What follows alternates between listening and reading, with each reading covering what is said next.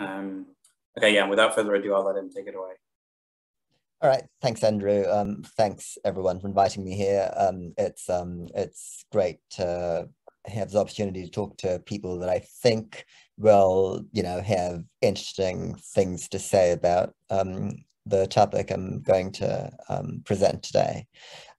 So yeah, diffusion is something you expect in generic systems, but not necessarily in integrable systems. Why don't you expect diffusion in integrable systems? Well, what's integrability? It's basically a property of the kinematics of one-dimensional collisions. So if you have trolleys in a frictionless track, they come in to two-body collision with two unknowns initially, with two initial velocities, the two unknowns, the two final velocities, and there are two constraints fixing them. And so if you come in with a pair of initial velocities, the only things that the trolleys can do is exchange their velocities. And therefore, the set of velocities is conserved under two-body collisions. All that can happen is the trolleys can permute which trolley has which velocity. And so this means that, that this distribution of velocities doesn't relax. In that sense, the model doesn't thermalize and is integrable. Three-body collisions generically break this feature, but in many models of interest, like the Heisenberg and Hubbard models, they don't. And so the model is integrable, and this trolley picture works, even at finite densities.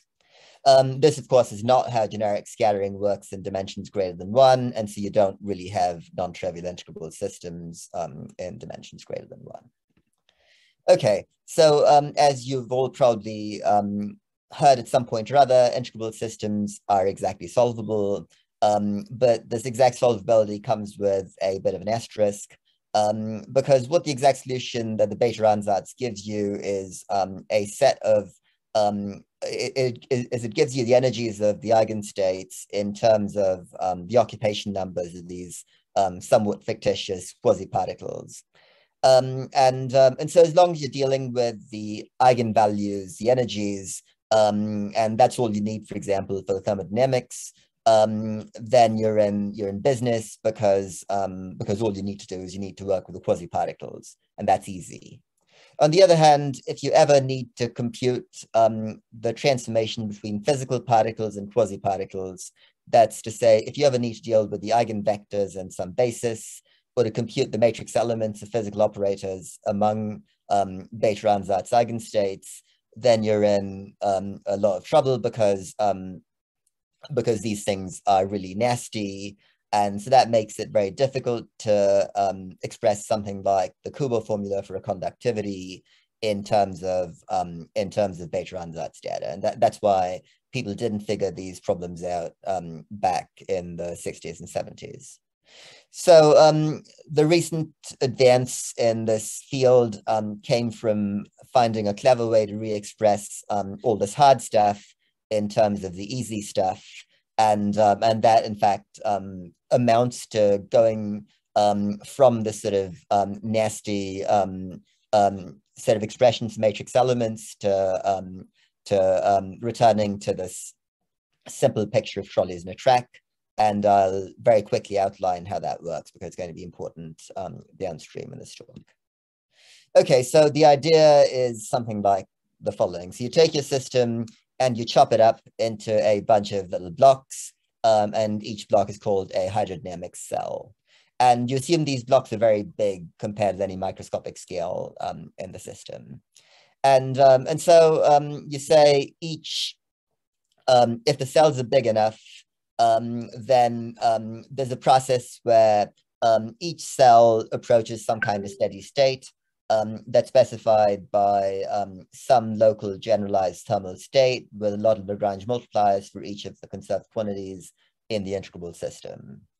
And so now what you have is your initial condition. Let's say you're trying to compute transport. So maybe your initial condition has a slight excess of density in the cells near the middle of your system, and the density falls off as you go away from the middle of the system. So what you now need, instead of solving the full beta ansatz, you need some way of talking about how these generalized thermal distributions evolve under time evolution. And so this is given by the approach of generalized hydrodynamics, and basically says, okay, all that happens under time evolution is that your quasiparticles go from one cell to the next. How do they do that? Well, they move ballistically with a group velocity that's set by the simple part of the beta ansatz, because the group velocity is sort of a property of how of the quasi-particle dispersion. It has nothing to do with the relation between quasi-particles and physical particles. And so you can assign a group velocity to a quasi-particle. You can also assign a addressed charge or addressed energy to a quasi-particle. That again depends on the background state the quasi-particle is moving above. And that's all stuff you can get from just computing thermodynamic beta ansatz data. And so what you do is you compute a time evolution for you compute the time evolution of the quasi-particle distribution function, and then at the end of the day, you have in each cell some quasi-particle distribution, and you back out say the total charge in the cell from the quasi-particle distribution, because that again, computing the expectation values of conserved charges is simple to do thermodynamically, because you can attach chemical potentials to them and take derivatives with respect to the chemical potentials. So you only ever have to do thermodynamics. You don't need matrix elements.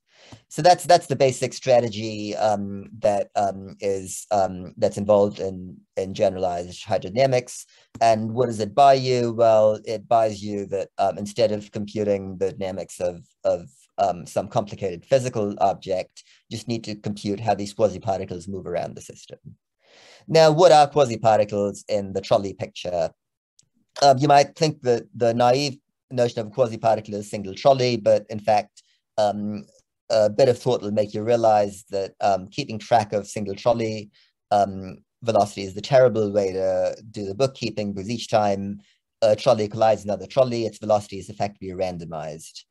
A much better way to do the bookkeeping is to keep track of the trolley with velocity v. You want to define that to be a quasi-particle, and so that quasi-particle just moves ballistically to the system, and each time there's a collision, that object jitters a bit, and so that jittering gives you both, on average, a renormalization to velocity, and it also gives you, if you treat it more seriously, subleading corrections that give you diffusive correction to hydrodynamics.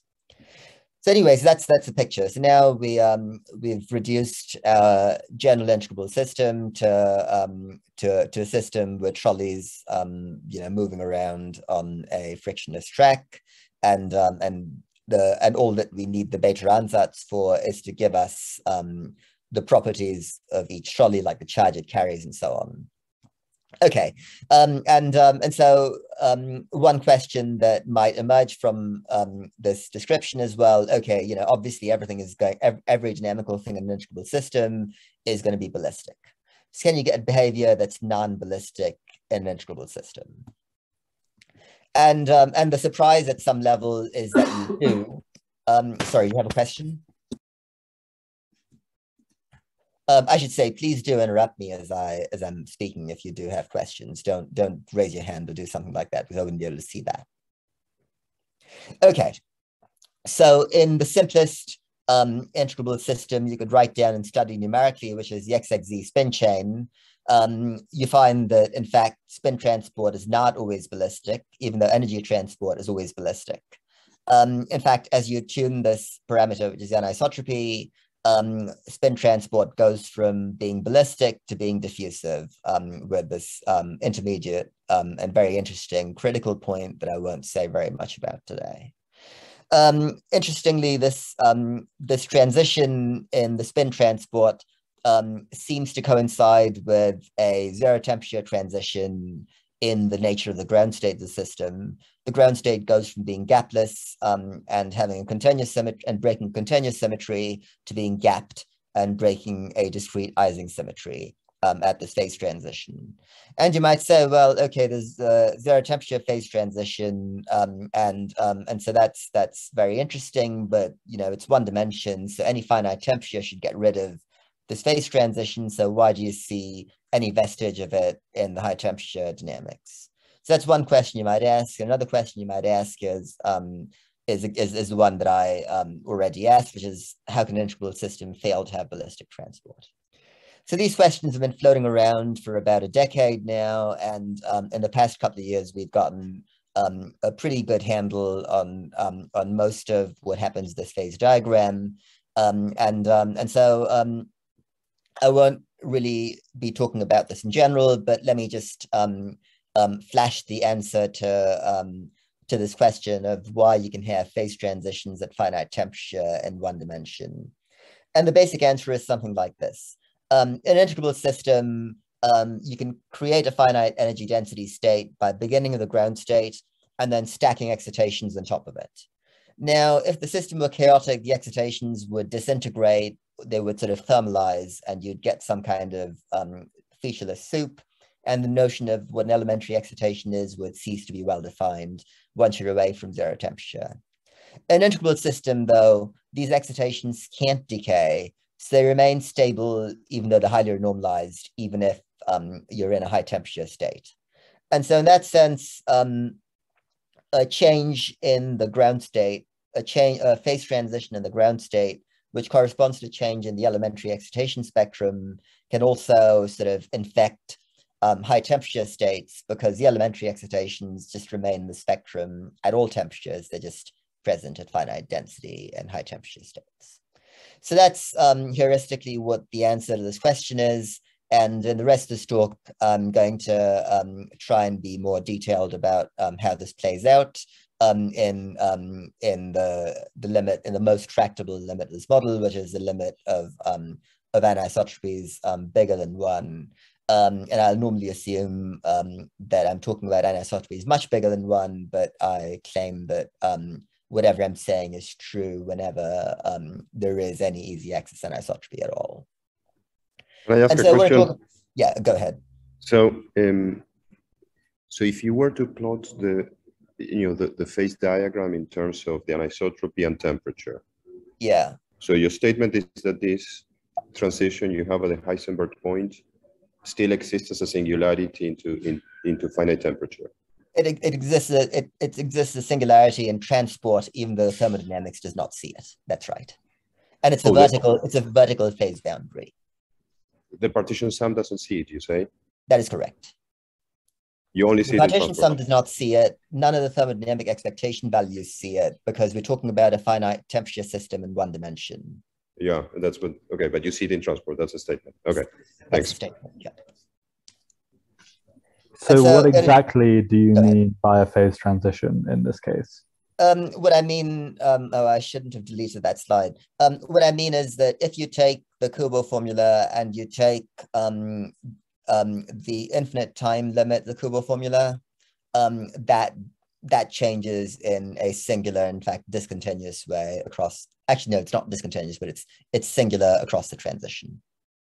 So you take L to infinity, then you take T to infinity. Yeah, you take L to infinity, then you take T to infinity. That's right. Okay, thanks. That's the correct order of limits. So yeah, you have to take, because if you like, your transport calculation involves dealing with a sort of a square tensor network, roughly speaking, and so the system must become big enough that the tensor network never hits the edge for this to work. Okay, I see a question in the chat. Yeah, there's indeed no singularity in any thermodynamic functions. Please don't put questions in the chat because I'm not going to see them there. Please just interrupt me. Okay, so in the rest of this talk, I want to cover 3 aspects of, well, I want to give you an overview of why there's diffusion, and then I want to talk about 3 ways in which this diffusion is very strange compared to what you normally expect in a diffusive many-body system, like, for example, I don't know, chaotic spin chain or an exclusion process. Okay, so let me give you a quick argument as to why there's no ballistic transport in the system. And I'll focus for now on what happens at infinite anisotropy. At infinite anisotropy, what happens is that if I go back to what this Hamiltonian is, this term acts as a hard kinetic constraint. And what it says is that you cannot change the total number of domain walls because that would cost you infinite amounts of energy. At the same time, this model has the U1 symmetry, and the U1 symmetry tells you cannot change the total number of upspins either. So domains can't do what they do in the Ising model where they grow and shrink, because of U1, but they also can't move around easily because they can't pull a bit off and the rest can't follow it because that would involve an intermediate step that was infinitely energetically suppressed. So what happens in this limit of infinite delta is that your problem consists of two types of objects.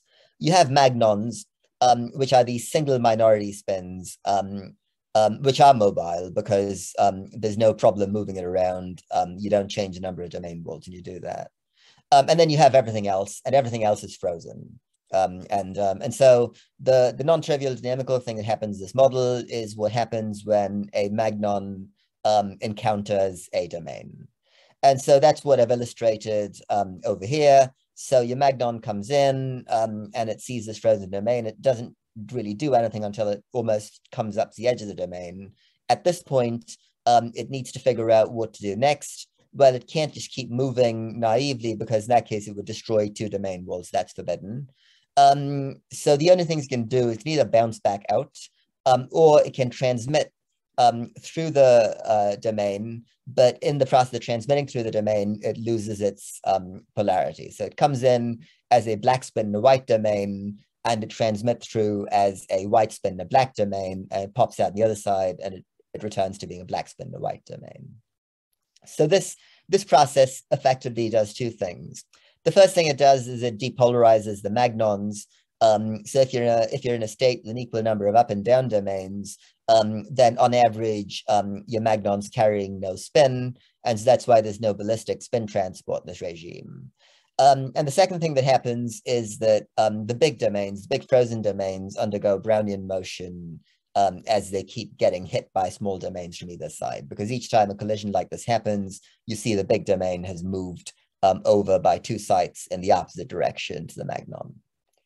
So those are the two basic phenomena. So the first phenomenon gives you an absence of ballistic transport, and the second phenomenon gives you diffusion because these big domains are not demagnetized, but they're undergoing Brownian motion.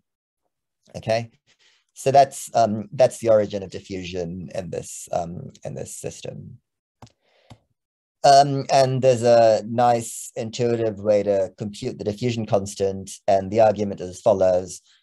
So your magnon, when it transmits through a region of size, when it travels for a time t, it sees a region of size proportional to the time it's traveled.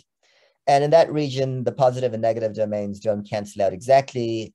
There's an excess of positive domains that's sort of 1 over square root of t by central limiting arguments. And so the magnon isn't perfectly depolarized. It carries magnetization that's 1 over square root of t. And so if you ask what's the transport associated with that, well, it's the charge squared times the distance traveled squared. And so it travels ballistically, so that's this numerator, but then it's also getting depolarized as it travels, and that's this denominator, and they cancel out to give you diffusive transport of spin in this model. And so this argument, somewhat surprisingly, continues to work at finite delta. So at finite anisotropy, you don't just have magnons, you have magnons, and then you have things that move at second order in perturbation theory and things that move at third order in perturbation theory and so on. But there's separation of scales between each of those processes, and so it's natural to treat them all hierarchically. And if you do that, you get some exact closed form expression for the diffusion constant in the infinite temperature limit. And so that's what happens at the level of linear response, you get diffusion, and the diffusion constant diverges with some critical exponent as you approach the Heisenberg point. Okay, so any questions about that? All right. If not, let me keep going. And so this looks like all you have in this model is diffusion. But what I'm going to talk about now is a number of ways in which the transport of this model is not regular diffusion. So the first thing I'm going to talk about is what happens if you're away from half filling. That's to say, if you have, let's say, a net magnetic field, the way you want to think about it maybe is not so much a net magnetic field, but a net imbalance between up and down spins. Because remember that the total number of up spins is conserved. And so if you start an initial state that's mostly spin polarized, it's going to stay spin polarized forever. So you can think about it as just a different sector of the Hamiltonian. Okay, so now let's begin by talking about what happens in a sector of the problem with a large net polarization. So most of your spins are down, and there's some small fraction f that are up. And so most of those up spins are single up spins in a sea of down, because that's the most common thing that can happen. But then, of course, with some probability f cubed, you're going to have 3 up spins next to each other. And so in general, you're going to have this dilute gas of up domains of size n. Those are exponentially suppressed in n. Now, the other thing, so that's one point to notice. The other point to notice is that that these objects of size n can only move at nth order in perturbation theory.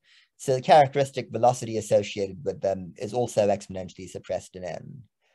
And so if you try and write down an expression for the spin correlation function, for the spin structure factor, what you'll say is that, okay, so you begin with an upspin at the origin, and you ask what's the probability that's made it out to some distance n at some time t.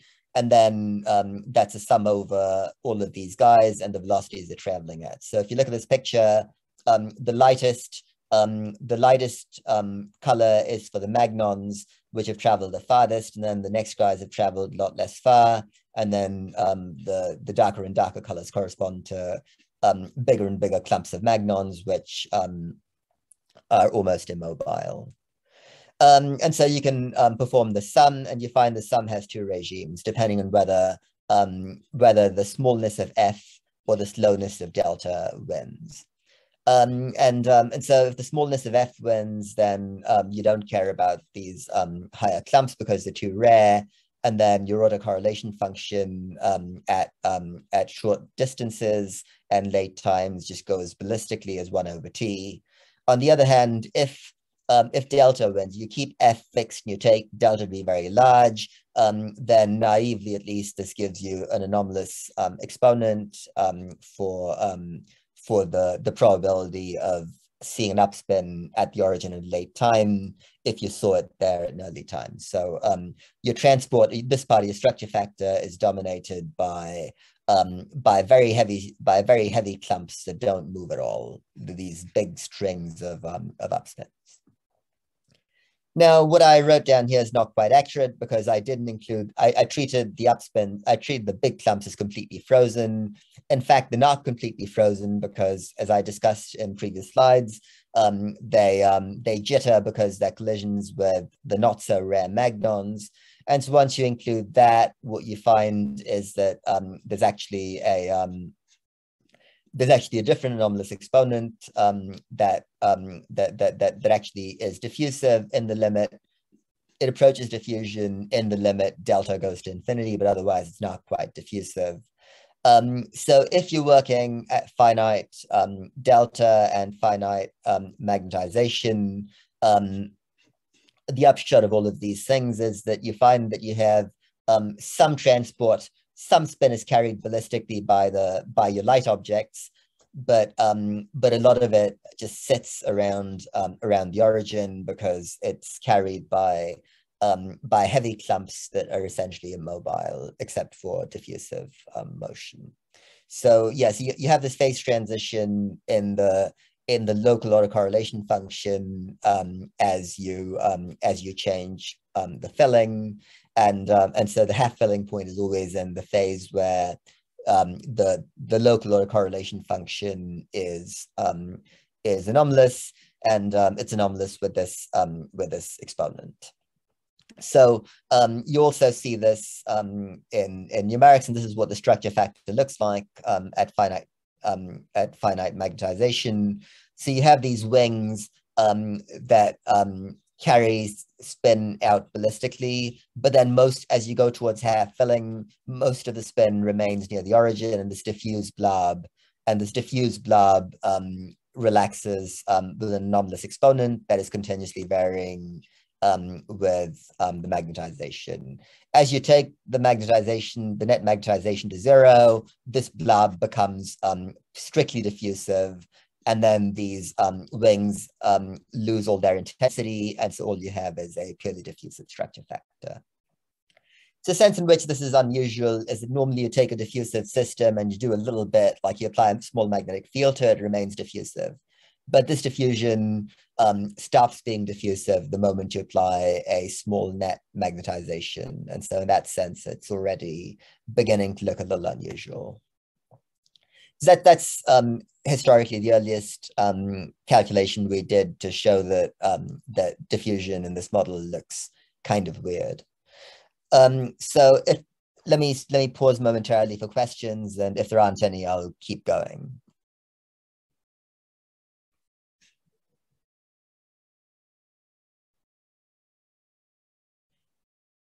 All right, so now let me talk about what happens when you remain at half filling. That's the infinite temperature state, but you break integrability. So studying models with broken integrability is difficult, as you all know, because doing numerical simulations in chaotic systems is difficult. But one rather numerically efficient way to break integrability is to add noise to the system. So in the presence of noise, so you can add noise that's white noise that couples to whatever operator you like in your system. And by choosing what this operator is, you can either preserve or destroy various symmetries. So the key thing about this is that even though a single noise realization is very hard to simulate numerically, the dynamics averaged over noise is simple, because if you perform the noise average, that gives you a Lindblad-form master equation, and Lindblad-form master equations have limited entanglement growth, and so that allows you to carry out the simulation to relatively long times. And so the results I'm going to present are mostly for noise, but I'll also show you Hamiltonian results.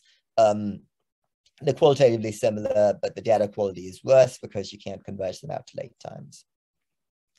Okay, so given what I told you about why diffusion arises in this model, you might say, well, okay, what happens when you break integrability?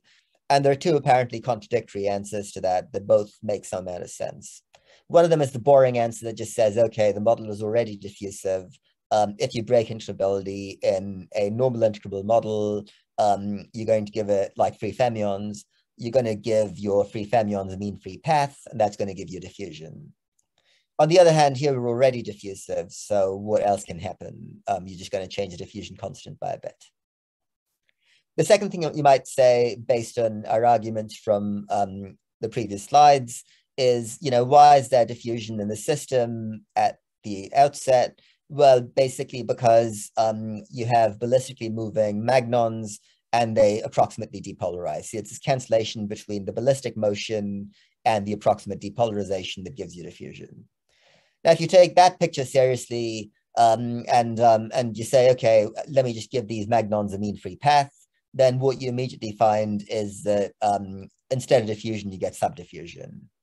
And so, what do you see numerically? Well, what you see numerically is that you see a sort of weird combination of both these results. You see subdiffusion for some parametrically large timescale that's controlled by the anisotropy, but at asymptotically late times you get diffusion, but the diffusion constant asymptotically late times is totally unrelated to the diffusion constant in the integrable system. So as Sarang, you take, yeah, go ahead. Sorry, so delta is the anisotropy, but can you remind us what gamma is? Yeah, sorry, gamma is the strength of integrability breaking. And how do you break it here? I break it, like I said in the previous slide, I break integrability by adding noise to the system. So this is some random variable eta, and I guess the variance of eta, the standard deviation of eta is gamma. And so what you do is you take this noise and then you average over the noise, and that gives you a dephasing channel. And you so OI is the density, is the magnetization, sigma zi, or what? I guess that's what yes, the noise couples in this instance to sigma zi. Thank you. all right. Then so it's a random on-site field. And so when you convert it into a master equation, that's a dephasing master equation. And then you evolve the dephasing master equation using TBD. And it stays good to late times because the dissipation kills the entanglement, the operator growth. Cool, thanks. Okay, and so this is what you find. And so shouldn't the left-hand part of this plot come down to delta equals 0, delta D equals 0, and it's not. Yeah, it's scaled in a kind of annoying way, but yeah, so that's right. But there's also a factor of times. You've got to rescale that out. But yeah, so the way this is supposed to, yeah, it should approach. So you're asking why it's non-monotonic, I guess, which it is. You can see it's non-monotonic, and that's sure, yeah. Rescaled. If it weren't rescaled, what you'd find is yeah, I really should find a version of this plot that's not rescaled. If it's not rescaled, what you find in terms of the apparent diffusion constant is it sort of has its integrable value. It's a constant at short times, and then at this first crossover timescale, it begins to drop, and then at the second crossover timescale, it flatlines again at a new value. Okay, thanks. That's what it's supposed to look like if it's not rescaled. Yeah, sorry about that. Okay, so why is this subdiffusion happening? Well, I think that just follows from this Magnon picture. In fact, it's a confirmation at some level of the validity of this Magnon depolarization perspective. Why does okay, and here's just a different way of plotting that data. So which I think addresses or sort of addresses Thomas's question. So at high frequencies, the conductivity doesn't know that you've broken integrability. Then you have a crossover scale where it realizes it's broken integrability. It drops in this regime, and then at asymptotically low frequencies, it flatlines again. Now, an important thing to notice is that this value, this DC value of the conductivity, is independent of the noise. So the moment you break integrability, you eventually flatline to this DC value. It doesn't depend on the noise strength. The reason why that's true is basically that both processes. Okay, so this process I think is straightforward to understand. It's the mean free path of the magnons. So when the magnons still haven't backscattered off the noise, the model is basically integrable, and you haven't seen any changes yet.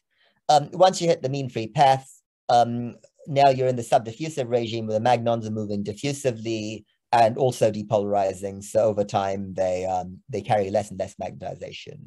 Why does second crossover happen? Well, because at finite delta, you also have processes where magnons are either absorbed into bigger domains or emitted by bigger domains. And these processes are suppressed in perturbation theory at the level 1 over delta. But of course, the moment you break integrability, the Magnon conservation is also not a strict conservation law. And so if you estimate when that breaks at the level of perturbation theory, you find that both these scales depend the same way in gamma, And so the dependence on gamma, that's noise strength, cancels out, and you compute the asymptotic diffusion constant. So yeah, so this I think addresses many old numerical puzzles where you did calculations that broke integrability and then tried to take the integrable limit at the end. Those limits don't really commute because of this physics. Okay, so so you also see this this subdiffusion for cases where you break integrability with Hamiltonian perturbations, but now you can't run it out for long enough to see the saturation. Fine. So that's where we are so far. So to summarize what we have so far, we had diffusion in the linear response limit at half filling. We went away from half filling, we restored ballistic transport, but with anomalies in the local autocorrelation function that come from these big heavy strings of spins. We broke integrability, and that gave us subdiffusion because now instead of moving ballistically, the magnons are moving diffusively. What I'm going to do last is I'm going to go away from linear response and think about what happens to this diffusion in a slightly more general transport setting. The slightly more general setting is motivated by experiments that I was involved in understanding in Emanuel Bloch's group in Munich. And so the idea behind these experiments is you create a spin chain and it's sort of sitting in the objective, it's sitting under a microscope that has single atom resolution. And what this microscope can do is can take single atom resolved snapshots of the entire system. And so what this experimental procedure allows you to do is allows you to start the system out with a fixed number of particles in the left half system, a fixed number of particles in the right half system in the initial state. And then you let the dynamics go. And then you take a very large number of snapshots and you can ask what's the entire probability distribution of the number of particles that got transferred from the left half system to the right half system. And so this is called fold counting statistics of charge transfer.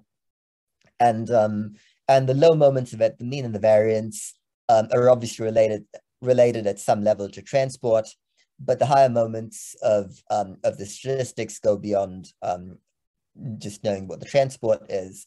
And so one question you could ask is if you take our kind of weird looking diffusions, kind of a weird looking diffusive model, what does it look like away from the moments that correspond to linear response? So that's what I'm going to talk about in the last part of this talk. And so to set your expectations, let me just present what's known for normal diffusive systems, like say the symmetric exclusion process. And so here, what you find is that all the moments of this distribution that I wrote down of this operator, the charge that was transferred from the left to the right half chain, scale the same way. With time, they all scale as the square root of time. And in fact, you can write down a generating function for all the moments of the charge transfer, and it's given by this and the expression, which is maybe not, the details of it aren't so important. The key thing about it is that it's got this form that's square root of t times lambda times some other stuff. Question. Yeah, go ahead. Do you mean moments or cumulants?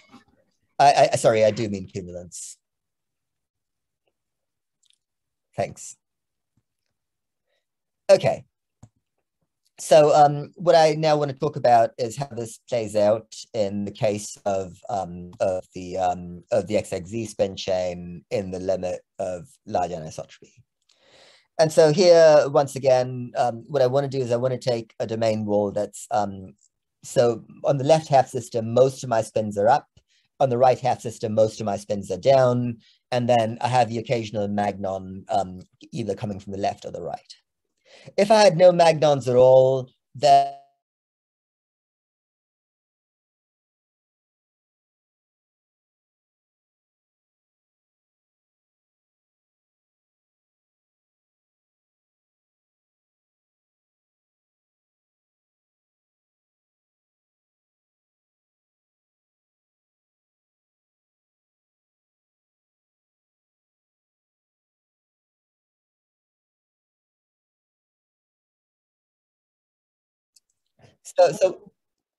Well, I guess Andrew is back. Okay. Go on.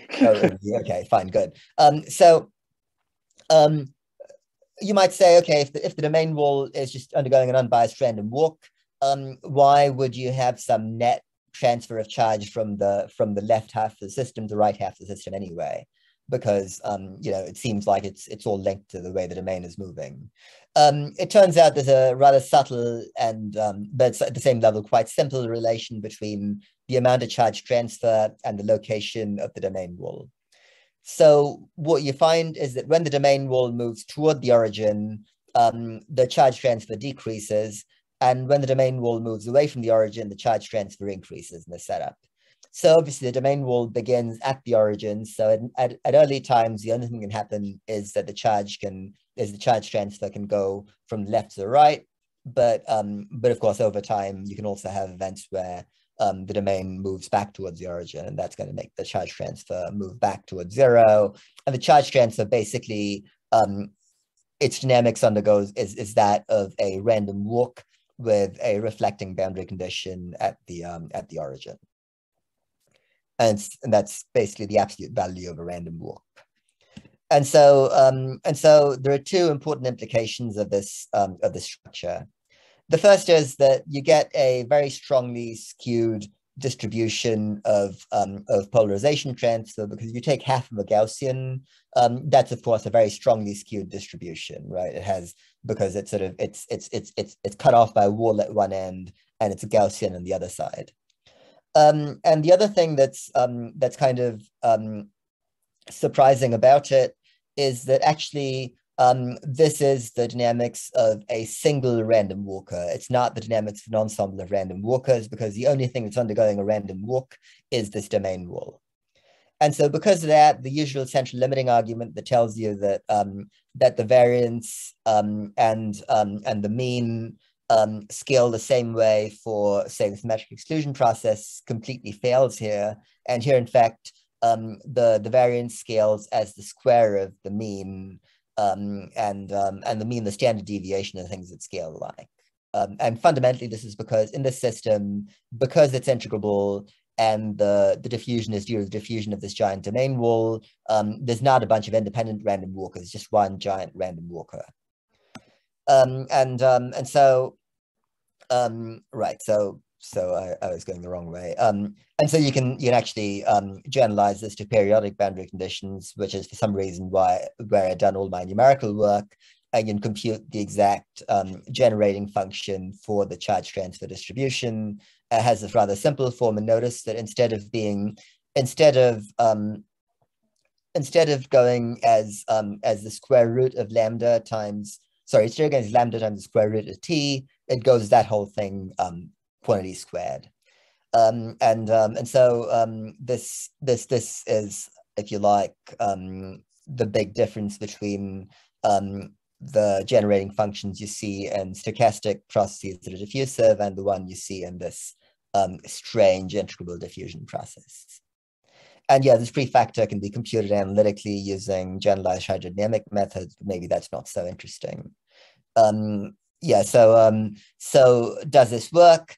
Well, you could try it for the XXZ spin chain, and the two basic predictions for the mean and the standard deviation the predictions of the mean, the standard deviation, the skewness seem basically right, even though it's a quantum spin chain, so you can't really do the numerics out to very late times.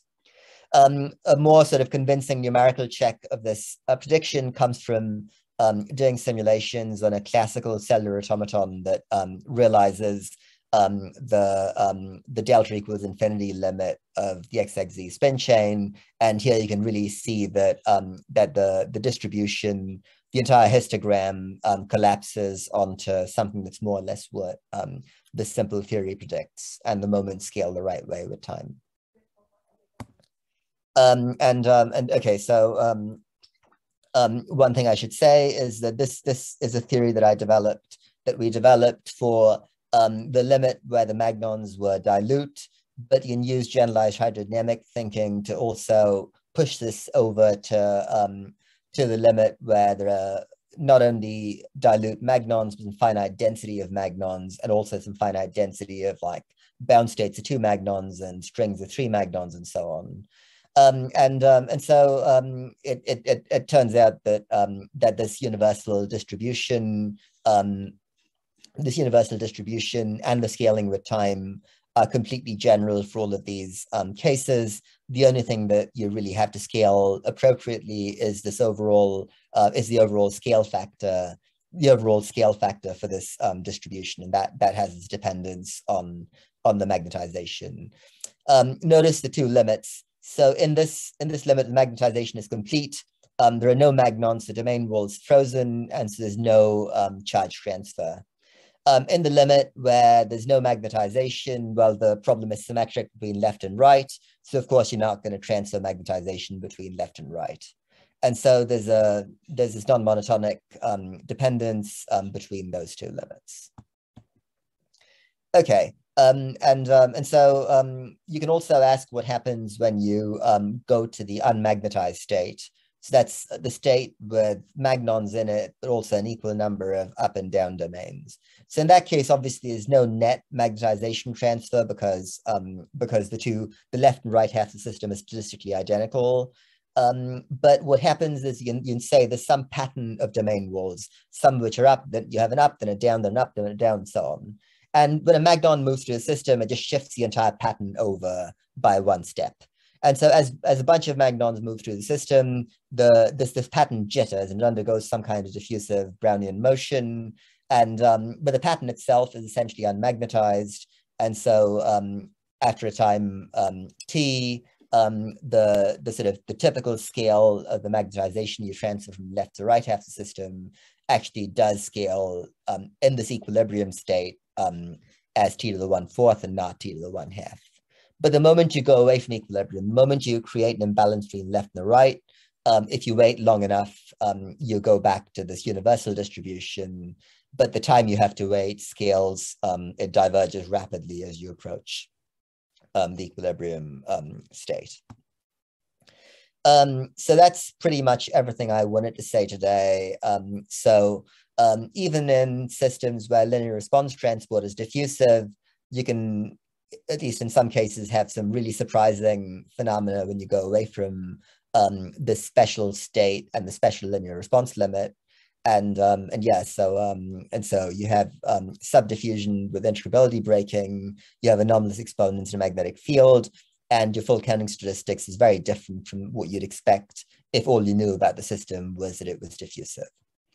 So this is all for the easy access regime of the XXZ spin chain. I guess one still open question is what happens when you go to the Heisenberg limit of the model. That's when delta equals 1.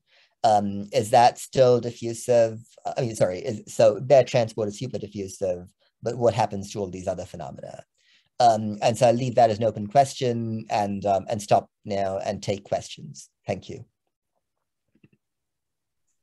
I'll just stop the recording.